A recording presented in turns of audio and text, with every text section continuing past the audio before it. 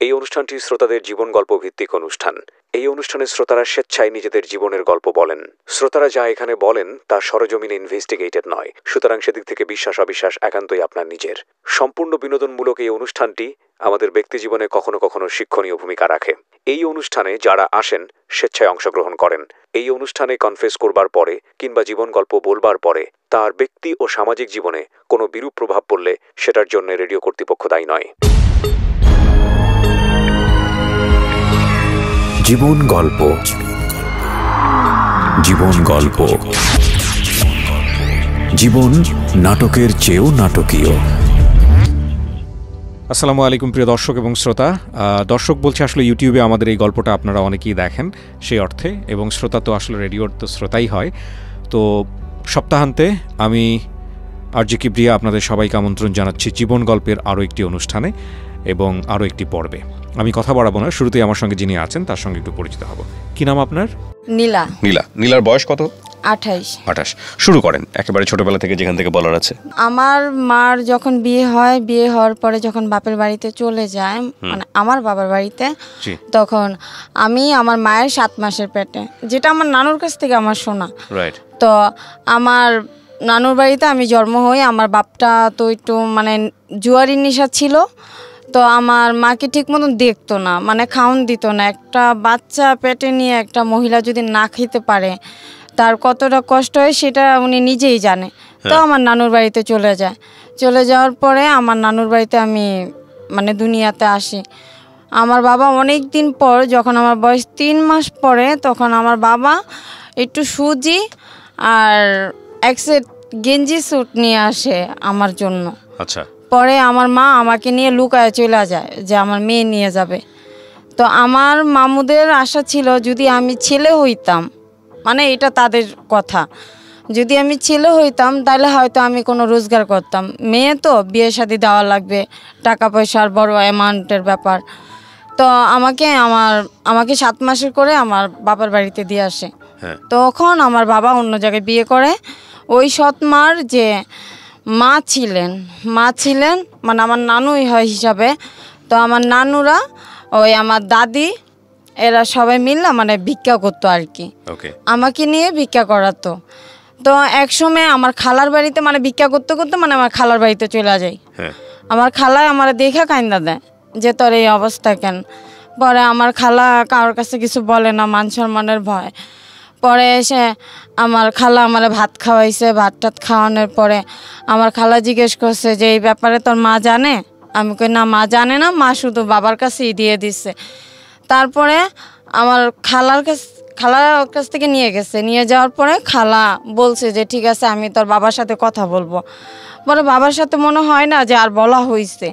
তো আবার আমি ঘুরা খালার কাছে চলে গেছি। আমার এই খালা আর আমার নানু খুব আদর করতো। তো আমার খালার কাছে যখন আমি চলে যাই, তখন আমার সৎমা কেমন একটা ব্যবহার করতো আমার সাথে, মানে ওনার মেয়েই না আমি, যতচ ওনার রক্তের না, ওনার পেটের না, তো আমাকে তো আর গ্রাহ্য করবে না। আর ওনাদের তো সন্তান আছে, আমার যে বোনগুলাই ওরা আছে। তো আমি ওদের সাথে খুব মিশুক হতাম, খুব মিশুক, কিন্তু আমাকে দেখতে পারতো না। কেমন একটা ব্যবহার করতো আমার সাথে। অসহায়ের মতন বসে থাকতাম, ছোট তো খুবই অসহায়ের মতন বসে থাকতাম, মানে ঠিক মতন খাইতে পারতাম না, একটা জামা পরতে পারতাম না, মানুষের বাসার জামা কাপড় পরতাম। বাবা একবেলা রিক্সা চালালে আরেকবেলা ঠিক মতন কাম কাজে যাইতো না। জুয়ারির টাইপের নেশা। উনি জুয়া খেলতে খেলতে, আমার বড় মা তখন বাচ্চা ছিল, বড় মা যে কিছু জায়গা ছিল, দাদুর যে জায়গা ছিল, ওইগুলা বিক্রি করে দিত একটু করে। তো এমন করতে করতে আমি খালার বাড়িতে যখন চলে যাই, খালা আমাকে রেখে দেওয়ার পরে আমার খালা একজনের বাসায় কাজে দেয়। তো আমার তো ছোট মন, মানে পড়ালেখার দিকে অতটা ছিল না, কেউ গার্ডিয়ান করতো না। গার্ডিয়ানের যে মায়ের যে ভালোবাসা, একটা বাবার যে ভালোবাসা, ওই ভালোবাসাটা আমি পাইতাম না। ওইখান থেকে আমাকে মানুষের বাসায় কাজে দিয়ে দেয়। আমার খালা মানুষের বাসায় কাজে দিয়ে দেয়। তো ওইখান থেকে আমি মানে চলে আসি, ভালো লাগে না, চলে আসি, আবার বাবার বাড়িতে যাই। বাবার বাড়ির থেকে আমাকে দারোগার বাসায় কাজে দেয়। আমাদের যে এলাকার যে একটা দারোগা বলে, ওনার বাসায় কাজে দেয়। ওনার বাসার থেকে আমাকে সায়দাবাদ যে বাসায় ওইখানে কাজে দেয়, ওনার মেয়ের বাসায়। তো আমি ছোটোকালে মিঠাই খুব পছন্দ আমার, ওই মিঠাই আমি খাইতে গেছিলাম। তো ওনার স্বামীর কাছে বিচার দিছে যে মেয়েটা মিঠাই খেয়েছে। তো ওনার স্বামী আমাকে খুব ধমকি দিছে, ভয় টয় দেখাইছে যে তুমি মিঠাই খেয়েছো কেন। আমি কি আমার খেতে মন চাইছে, আমি খাইছি। তো আমার তো ওই মুহূর্তে আমার ওটা কাজ করে না যে আমার এটা খাওয়াটা ঠিক হবে না। আমি তো খুব ছোট, আমাকে কেউ ছিল না দেখার মতন। পরে এসে আমাকে বলে যে তুই বাসা থেকে বাইরে যাবি। আমি ছোট, আমি কোথায় যাব, ঢাকা শহর চিনি না, জানি না কোথায় যাবি। তো আমি এটা বুঝতে পারতাম না যে হয়তো উনি আমাকে মনের থেকে বলে নাই। তো আমাকে মরিচ আনতে দিছে, ওই জিনিসটাই আমার মাথায় কাজ করতেছে যে উনি তো আমাকে বাসা থেকে বাইরে যেতে বলছে, তাহলে আমি চলে যাই। তো কমলাপুর গিয়ে বৈশা রয়েছি। আমার খুব ক্ষুধা লাগছে, কি খামো, মানুষের এখানে চায়া খাইতেছি, যে আমার একটু রুটি দেন। তো একটু রুটির বদলে সে আমাকে বলছে যে চল আমার বাসায় যাবি। এই অপরিচিত লোক? হ্যাঁ। তো আমি বলছি যে কেন আপনার বাসায় যাব, চিনি না। কয় চল তোকে রুটি দিব, ভাত দিব, সাথে জামাও দিব, তুই কি ছিঁড়া একটা জামা পরে রইছিস। তখন বয়স কত আপনার? আমার বয়স তখন 8। পরে বাসায় যখন ডাকছে তো আমি বলছি যে না আমি যাব না, মানে ওইটা আমার একটু মাথায় কাজ করতো যে ওনার সাথে আমার গেলে আমি জানি না কি হবে। তো উনি আমাকে খুব আদর করে, মানে ভালোবাসা দিয়ে আমাকে একটা কোক কিনা দিছে। কোকের মুখটা আবার উনিই খুলছে। তো উনি আমাকে যখন বাসায় নিয়ে গেছে, বাসায় নেওয়ার পরে আমাকে খাওয়াইছে, কোকটা খাওয়াইছে। কিন্তু কোকটা কিন্তু অচেতন একটা কোক ছিল। আচ্ছা, অচেতন একটা কোক ছিল। আমি ঘুমায় গেছি। তারপরে আমার সাথে যেটা ঘটলো আর কি, ঘুম ভাঙার পরে আমি দেখি যে আমার জামাটা প্যান্ট আমার। আপনি কি তখন বাসায় ছিলেন? ওই লোকটার বাসায়। তখন আমি মানে ওই মনের ভিতর একটা ভয় কাজ করলো, একটু বুঝি। আমি বললাম যে আমার জামা, কিন্তু লোকটা ঘরে নাই। আচ্ছা, লোকটা ঘরে নাই, লোকটা গেট খুলে চলে গেছে। সেটা কি তার বাসা ছিল না তার গেস্টের বাসা সেটা আমি জানি না, কিন্তু উনি আমাকে বাসায় নিল। তো আমার স্যালার জামা টামা সবই, কিন্তু আমার আঙ্গুলের ছাপ বসে গেছিল, মানে খামচির দাগ। পরে এসে আমি কান্না করতে করতে ওইখান থেকে মানে চলে গেছি। চলে যাওয়ার পর আশেপাশে যে লোকগুলাই ছিল, যে বয়স্ক টাইপের লোক, তারা আমাকে বললো তুমি কান্না করো কেন। তা আমি তো আর বলতে পারতাছি না যে আমার সাথে এই কাজটা হয়েছে। তারপরে আমি আর কোথায় যাব, ওই রাস্তায় ভবঘরের মতন, রাস্তায় ভবঘর জীবনটা আমার। তো আমি রাস্তায় থাকি, রাস্তায় খাই, রাস্তায় ঘুমাই, সব কিছু এপ্রিদিন আমার রাস্তায়। তো যখনই ক্ষুধা লাগতো, কারো কাছে কিছু চাইলে ওই অফারটাই আমাকে করতো। আমার তো বাঁচতে হবে। তো এক পুলিশ আমাকে বলছিল যে তুই অনেক ছোট, পুলিশটা অনেক ভালো ছিল, তুই তো অনেক ছোট, রাস্তায় থাকিস, কোন ছেলে তোকে নিয়ে যাবে, চল আমার বাসা। সে আমাকে গাজীপুর নিয়ে যায়। গাজীপুর নেওয়ার পরে থানার থেকে উনি গাজীপুর নিয়ে যায়, মানে নাম লিখে থানার থেকে গাজীপুর নিয়ে যায়। কিন্তু আমি বুঝতে পারি নাই ওনার ছেলেটা খুবই ছোট, 5 বছরের একটা বাচ্চা। ওই বাচ্চাটা আমার সাথে বাসা থেকে বাইরে গেছে। তো ওদের পরিচিত এক সাইকেলের দোকানে আমি ওকে রেখে দিছি, কিন্তু ওর বাবা মনে করছে ওকে আমি পাচার করতে নিয়ে যাচ্ছি। তারপরে ওই আমি একটা টেম্পো স্ট্যান্ডে আমি কথা বলছি যে আপনি কি পুলিশের লোক, তাহলে আমাকে একটু থানায় দিয়ে আসেন, কারণ আমি রাস্তা হারাই ফেলাইছি, আর ওনার নামটাও আমার মনে নাই। রমনা থানা বললে সবাই চিনবে। তো ফট করে দেখি ওনার ওই ছেলের বাবা আমার হাত ধরছে, হাত ধরে বাসায় নিয়ে গেছে, নিয়ে আমাকে ইচ্ছা মতন মারছে। আর বলছে যে তুই আমার ছেলেকে পাচার করে দিবি, তুই শিশু পাচার। আমি একটা বাচ্চা, আমি আর একটা বাচ্চাকে কিভাবে পাচার করব। কিন্তু যে লোকটার সাথে আমি কথা বলছি, ওই লোকটা যদি না থাকতো ওই মুহূর্তে কোর্ট কাচারিতে, তাহলে হয়তো আমার লাইফ শেষ হয়ে যেত। আমি আর কখনো মানে কারোর কথা ভাবতাম না। তো পরে এসে একটা এনজিওর মাধ্যমে আমি ছাড়া পাই, লং টাইম একটা যায়, যেমন 1 বছরের মতন আমার ওই জেলখানায় থাকা পড়ে, ঢাকা সেন্ট্রাল জেলে লং টাইম একটা যায়। তো সরকারিভাবে যে আইন অনুযায়ী তারা তো ওইখানেই আমাকে ভিতরে রাখছে। তো সবসময় মার কথা মনে পড়তো, মাকে দেখতে পারতাম না, নানির কথা মনে পড়তো, নানিকে দেখতে পারতাম না। কিন্তু আমার নানি যখন আমি জেলখানায়, তখন আমার নানি মারা যায়, আমি আমার নানির মুখটাও দেখতে পারি না। তো এক পর্যায়ে আমি সরকারি যে উকিলগুলাই, ওনারা প্রতি শুক্রবারে মেয়েদেরকে লাইনে বসায়, যাদের কোনো অভিভাবক নাই, লাইনে বসায়। তো আমি একটা উকিলের পায়ে ধরে কানলাম আর বললাম যে স্যার আপনি যদি আমাকে একটু সহযোগিতা করেন। তখন আমার বয়স 8 বছরের থেকে 9 বছরে পা দিচ্ছি আমি, যে যদি আমাকে একটু সহযোগিতা করেন, আমি শিশু বাচ্চা, আমি তো এইসব করি নাই। তো বলছে যে ঠিক আছে, আমি তোমার জন্য আমি চেষ্টা করব, তার আগে তোমাদের গ্রামের ঠিকানা বলো। তা আমি এগুলা যখন বললাম, কিন্তু তখন আমাদের এখন যে গাজীপুর, তখন আমাদের জেলাটা ছিল ময়মনসিংহ তখনকার। তো ওনারা সব বিস্তারিত বার করে তখন আমার নানুর বাড়িতে একটা চিঠি যায়। আচ্ছা, নানুর বাড়িতে যখন চিঠি যায়, ওই চিঠিটার থেকে আমার মা পায়। আমার মা কি বললো যে আপনার মেয়ে তো অমুক জায়গায়। তখন বললো যে আমি তো কিছু করতে পারবো না, তার বাবার কাছে যান। তো আমার বাবা ওই শেষ এক নজর আমাকে দেখতে যায়, শেষ এক নজর আমাকে দেখতে যায়, আমাকে আর পরে আর দেখতে যায় না। তার মেয়ে আছে, সবাই আছে, আমাকে তার প্রয়োজন নেই। পরে এসে আমি অনেক কান্না করতেছি, ওইখানে ওই জেলখানায় কান্না করতেছি যে আমার লাইফটা কি এভাবে শেষ হয়ে যাবে, আমি কি আর কখনো বেরোতে পারবো না। আমি তো কোনো দোষ করি না, আস্তে আস্তে আমার জ্ঞান বুদ্ধি বাড়তেছে। তারপরে হঠাৎ করে আমি শুনতে পাই যে আমার মানে আমি খালাস, মুক্তি। কি করলো তাও জানেন না? তাও জানি না।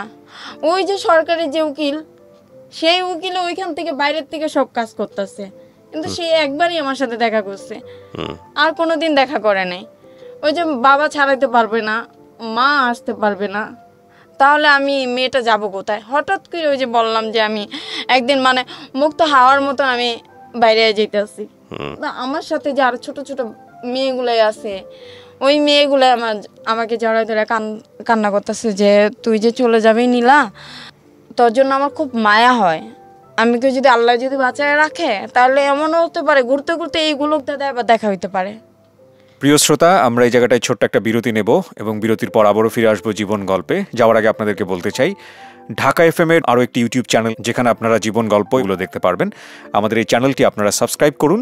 আমাদের চ্যানেলটির ঠিকানা হচ্ছে www.youtube.com/ilovedhakafm ILOVE love DHAKAFM। চ্যানেলটিতে গিয়ে আপনারা সাবস্ক্রাইব করুন। আমার এই অনুষ্ঠানগুলোতে যদি আপনি অংশগ্রহণ করতে চান, আমাদেরকে ফোন করবেন। আমাদের ফোন নাম্বারটি হচ্ছে 09611904904। আমি আবারও বলছি 09611904904। ওকে, ছোট্ট একটা বিরতি। জীবন গল্প, জীবন গল্প। জীবন নাটকের চেয়েও নাটকীয়।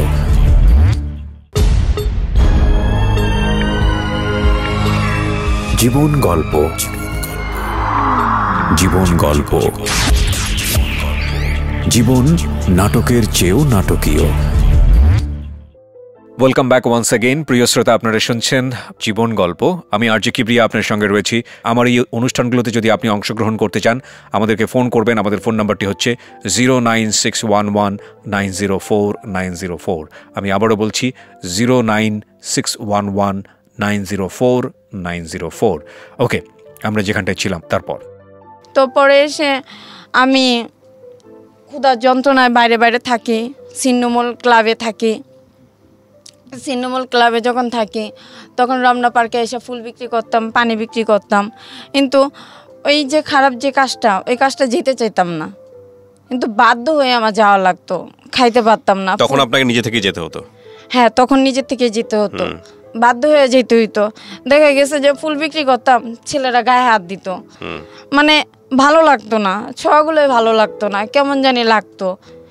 তো আমার সাথে একটা ছেলে আমার সাথে প্রেম করতো, ওই রমনা পার্কে একটা ছেলে প্রেম করতো। ওই ছেলে আমাকে রাত্রে থাকার জন্য অফার করছে যে তুই আমার সাথে রাতে থেকে যাবি, তোকে আমি সকালে ভাত খাওয়াই দিব। একটা মেয়ে তো ভাতই চায়, থাকার জন্য তো আর কোনো কিছু চায় না, খাবারই তো চায়। তো আমার খুব ক্ষুধা লাগছে, আমি কই ঠিক আছে তাহলে তুই আমাকে রাতে ভাত খাওয়াবি, আমার খুব ক্ষুধা লাগছে। কয় হ্যাঁ তোকে খাওয়াবো, তুই আমার সাথে থাকবি? আমি কই ঠিক আছে আমি তোর সাথে থাকবো, কিন্তু তুই তোর সাথে যে আরো কয়েকটা পোলাপান আছে বাজে পোলাপান, ওদেরকে বলিস না, তাহলে ওরা আমাকে মার দিবে, বলিস না। তো ওই রমনা পার্কের যে অপর সাইডে একটা নতুন করে সাত সিস্টেমের একটা বিল্ডিং হইতাছিল, ওইখানে এখন বর্তমানে ফুল টুল বিক্রি করে। ওই শিশু পার্কের যে মাঝামাঝি যে রোডটা ওই সাইডে ফুল বিক্রি করে। ওই ছাদে ছোট্ট কইরা ছাউনির মতন বাঁশ দিয়ে মানে ঘর বানাইছে কোনো মতো। পরে এসে আমাকে ওইখানে নিয়ে গেছে। তো আমি তো জানি না যে কি হতে চলছে আমার সাথে। পরে এসে ওই ছেলে তো আমার সাথে তো তার যে আরো যে মানে সাঙ্গগুলোই আছে, যে বন্ধুরা আছে, তারা আমার সাথে আমারে শুধু লাঠি এনে ইচ্ছা ওরম মাইর। তো পরে এসে আমি কই যে আমার মারলেন কেন? কয় তুই ওর সাথে আসছিস কেন? আমি কই ও তো আমাকে নিয়ে আসছে। কয় ওই আমারে পাঠাইছে। আমি কই ওর সাথে তো আমি কোনো খারাপ কিছু আচরণ করি নাই, আর তোমাদের সাথেও তো করি না, তো বিনা দোষে কেন আমার মারলা? আমি কি করছি? আমার একটা পার্ট দেখাও যে আমি এই কাজটা করছি, কিংবা তোমাদের সাথে খারাপ ব্যবহার করছি, কিংবা তোমাদের কোনো কিছু করছি, তার একটা ক্লু আমাকে দেখাও। দেখাতে পারতেছে না। মতলব ওর সাথে গেলি কেন? ওর সাথে শুইছিস কেন? আমি কি আমার পেটে খিদারে, আমারও তোরা বাদ দে, নাহলে একটা কাজ দে, মারিস না। হাতে ধরি পায়ে ধরি, কে শুনে কার কথা? মানুষের ভিতরে তো মানুষ থাকে না, নিষ্ঠুর। পরে এসে আমি অনেক কান্না করছি, মায়ের খেয়ে বইসা রইছি, 2 হাঁটুতে হাতে অনেক ব্যথা করতেছে। ব্যথার ওষুধ কিনা দেওয়ার মতন কোনো মানুষ নাই। খোঁড়াইতে লোকেদের কাছে 2 টাকা 3 টাকা করে চাই যে ভাই আমারে 2টা টাকা দেবেন, আমি ওষুধ কিনবো। আমার ওষুধ কেনার টাকা নেই। কিন্তু কয়জন আছে ভালো, আর কিছুজন আছে খারাপ। সমাজের ভিতরে যে আমি যে বেঁচে আছি, এটাই সবচেয়ে বড় কথা। আমি টিসিতে গেছি, টিসি তো তখন অন্যরকম ছিল। টিসিতে গেছি, ছাত্রছাত্রীদের কাছে টাকা চাইতেছে, তাদের ভিতরে একটা ছেলে হয়তো ভালো পড়ছে, আমার নিয়ে ডাক্তারখানায় নিয়ে দেখে ওষুধ কিনা দিছে, পেট ভরে ভাত খাওয়াইছে, নতুন জামা কিনা দিছে। কিন্তু সবাই তো আর সবার মতন হয় না। তারপরে রাত আসে, কোথায় যাব, কোথায় ঘুমাবো? ঘুরতে গুলিস্তান গিয়ে ঘুমাই। গুলিস্তানে আরও যে মেয়েরা আছে ওদের সাথে মিশা ঘুমাই। কিন্তু ওই যে বড় বড় যে ছেলেগুলাই, তারা তো উত্তপ্ত করে, জামা দইরা টান দেয়, ঘুমের ঘরে এইসব মানে দেয়। যদি না যাই মুখ চাইপা ওই স্টেডিয়ামের উপরে উঠায়, যে ইগুলাই থাকে যে কার্নিজের উপরে উঠায় জোর করে জবরদস্তি করে। আমি কই ভাই আমার ছাইরা দাও, আমার ভালো লাগে না, হয় ভালো একটা সুন্দর জীবন দাও, নইলে আমার ছাইরা দাও, ভালো লাগে না, এইসব কাজ ভালো লাগে না। কয় রাস্তায় ঘুমাসকে, বাড়িঘর নাই। আমি কি বাড়িঘর তো আমি চিনি না, আমি তো ঢাকা কাজে আসছিলাম, বাড়িঘর তো চিনি না, তখন কিন্তু বাড়িঘর চিনি না আমি। তারপরে পরের স্টেপে আমার যখন নাকি রাত্রের বেলা, যখন নাকি ওরা আমার সকালবেলা আমার গুইনা 500 টাকা দেয়, তখন এই টাকার দিকে তাকাই আর বলি যে এই যে 500 টাকার জন্য ওরা আমার জোর করে, এই টাকাটা না দিয়ে যদি তাদের ভিতরে যে কোনো একজন যদি আমার নিজের বোনের মতন কিংবা যে কোনো একটা আপন মানুষ মনে করে যদি আমার রাখতো, তাও তো নিজের বুঝাইতে পারতাম যে না আমি রাস্তার থেকে আমি মানে ঘরে আসি। আর আমার বাবা তো ওই যে জেলখানায় দেখে আসছে আমাকে, আমি তো গ্রামের বাড়ি ঠিক মতন চিনি না। তারপরের ঘটনা এই যে আমাকে যে 500 টাকা দিল, 500 টাকা দেওয়ার পরে আমি বলি যে আমার মাকে খুব দেখতে ইচ্ছা করে, মাকে দেখতে যাব, দেখি বাস কোথায় পাই। গুলিস্তান দাঁড়াই, গুলিস্তানে আমাদের এলাকার নাম ধরে ডাকতেছে। তো আমি গিয়ে পলায়া ঘরের হাইসের পিছনে, মাটির গর্ত হাইসের পিছন দিক দিয়ে দাঁড়ায় রয়েছে। আমার নানু দেখা কাইন্দা দিছে। এটা হলো আমার নানু, হলো যে প্রতিবেশী যে নানু, ওই নানু দেখা কাইন্দা দিছে। আর বলে যে তোর তো নানু নাই, নানু তো মারা গেছে। তখনও আমি কিন্তু খুব ভয় পাইতাম যে মামা যদি থাকে তাহলে হয়তো আমাকে মার দিবে। পরে এসে আমি বলি যে নানুর কবরটা কোথায় দেওয়া হয়েছে, আমাকে একটু দেখাবা? কই চল দেখাই। পরে পিছনে নানুর কবর। আমি কই যেই নানু আমার বুকে আগলায় রাখছে, যেই নানু আমার মার বিয়ে হওয়ার পরে নানু আমার সবসময় কাছে রাখছে, সেই নানু এই দুনিয়ার থেকে নাই, তাহলে তো এইখানে আমার আশা হবে না। মা আছে, মা পরের সংসারে, মা তো আর আমাকে দেখবে না, মা তো আর আমাকে কাছে ডাক দিবে না, আগের মতন ভালোবাসবে না, কারণ ওনার এখন এক ছেলে এক মেয়ে। আগের মতন করে আমাকে বলবে না যে আয় ভাত খেয়ে যা। তারপরে আমি বাড়ির থেকে চলে আসি, মনে একটা বড় আঘাত পাইছি। বাবার সাথে একবার গিয়ে দেখা করছি, ওইখান থেকে যাওয়ার পথে বাবার সাথে দেখা করছি। বাবারে বললাম যে বাবা, আমি যদি তোমার মেয়ে হয়ে থাকি তাহলে আমার জন্য একটু কিছু হইলেও তুমি রাখো, যেন আমি শেষ বয়সে যেন আমি এখানে এসে থাকতে পারি। আমার বাবা বলে যে তুই আমাকে 5,000 টাকা দে, আমি তোর নামে জায়গা রেজিস্ট্রি করে দে।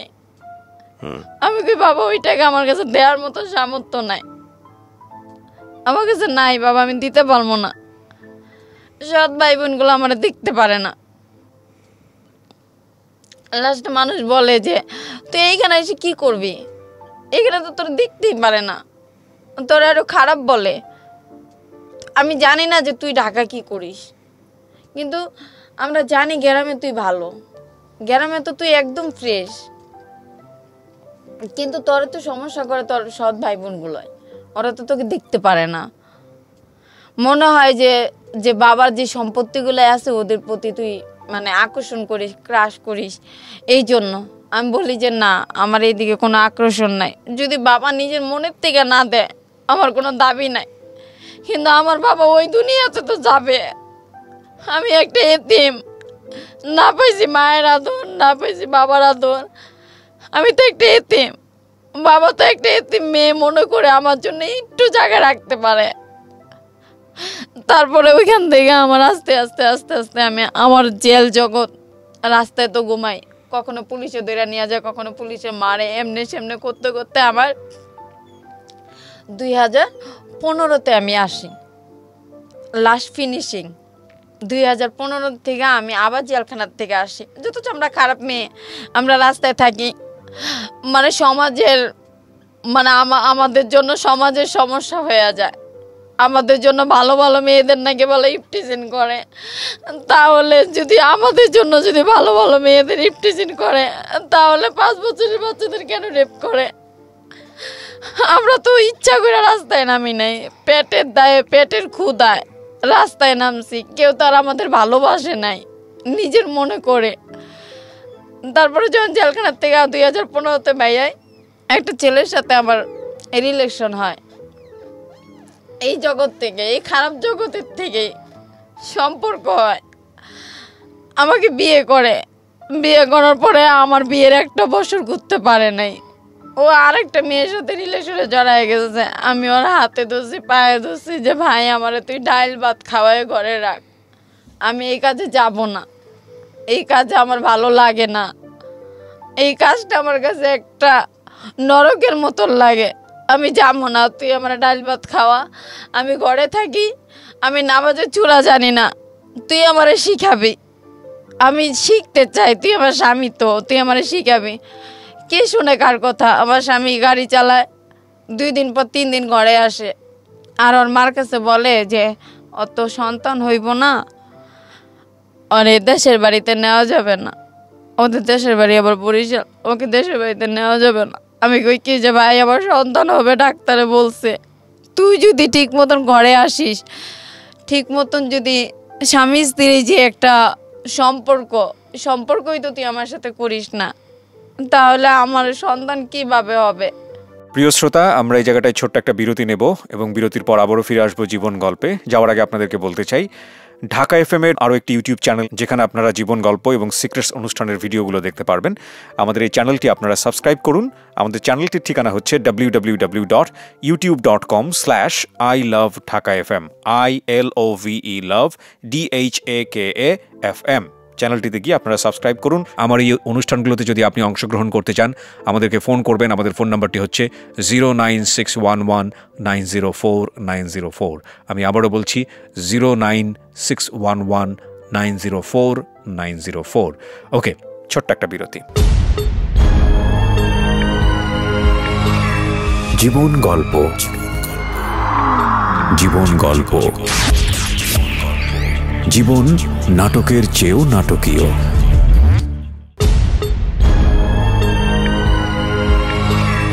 জীবন গল্প, জীবন গল্প।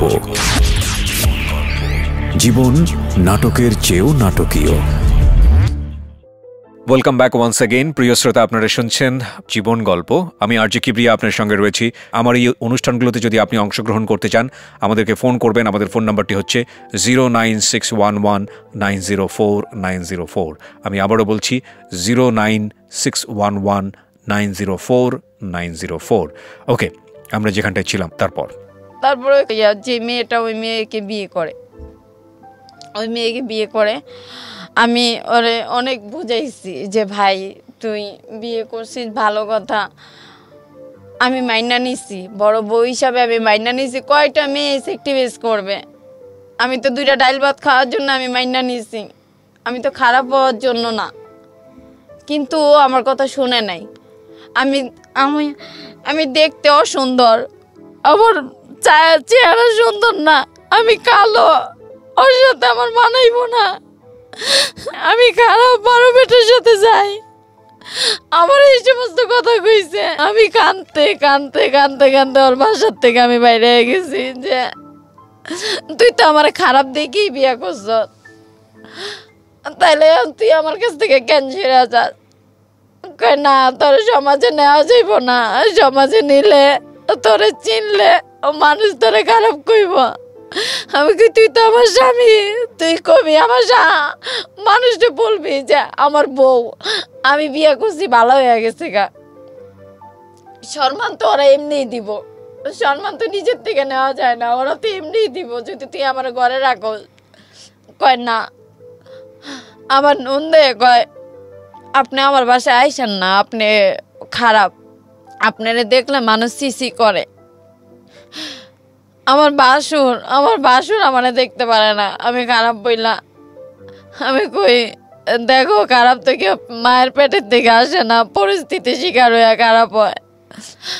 আমি ভালো হইতে চাই, তোমার ভাইরে একবার বলো, তোমার তো ছোট ভাই কথাগুলো শুনবে, তোমরা একবার বুঝায় বলো যে আমাকে রাখতে। কয় না, আপনি যে এনে আছেন উনি থাকেন, আপনি আইসেন না আমাদের কাছে, আপনি আইলে মানুষ খারাপ কয়।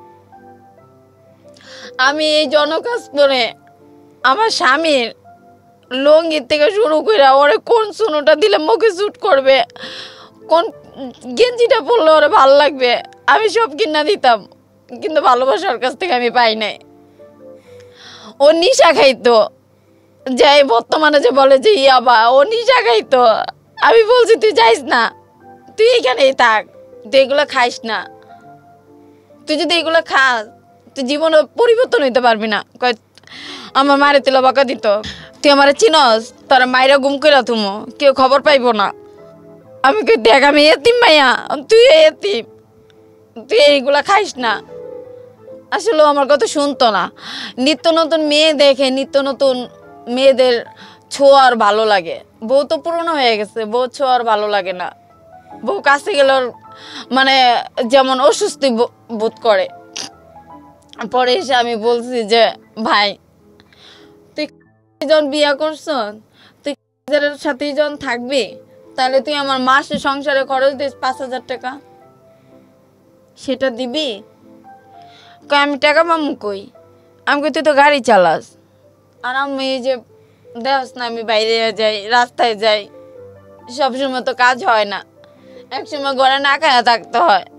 মাসে ঘর ভাড়া 5,000 টাকা, খাওয়ান আছে, সব কিছু আছে, কাপড় চাপড় আছে, এগুলো তো তুই আমার দেশ না, আমার নিজেরই মেনটেন করে চলতে হয়। আমি তো মানসিক প্রেশার নিতে পারি না।